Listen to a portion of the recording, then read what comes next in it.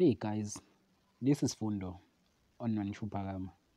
Tonight on Uzalo, Mtutuzi going out of the house of Mamlambo, and Mondli and Lily follow Mtutuzi to search a bag that he carried.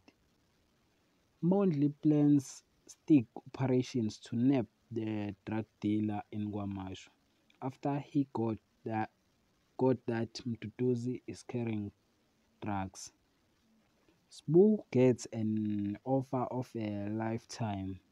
He can't believe he's getting the call from member of radio, which is the singer of Black Mambazo. Nonka undergoes a spiritual cleansing. She asks Mamlambo to remove cues so that she will have lightness on finding a job and being attractive. Do you think Mamlambo will be arrested for helping Katide? Please leave a comment below. Don't forget to like and comment and subscribe. Therefore, thanks.